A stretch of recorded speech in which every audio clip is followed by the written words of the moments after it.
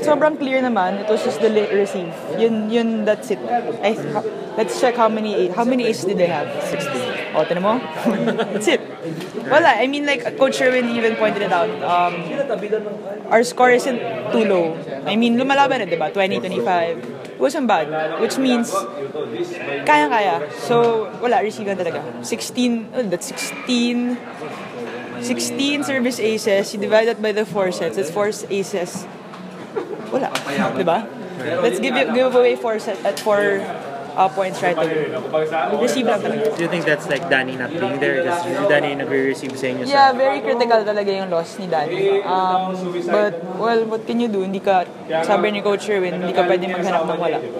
The test of a good team is, di ba, pagka walang isa, dapat pwede, kaya pa rin. But, well, ganun eh.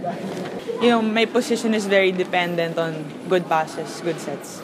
So it's a bit frustrating because all you can really do is try to lift them up with your words, with your encouragement. But even you, diba? It's like double the fight. You fight for them, you fight for yourself. It takes twice as much energy. But, you know, sticking to the positive, it'll be fine.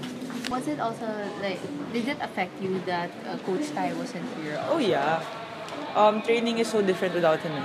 The intensity and, you know, because the pressure he gives us during training that prepares us for a big game like this. Very crucial.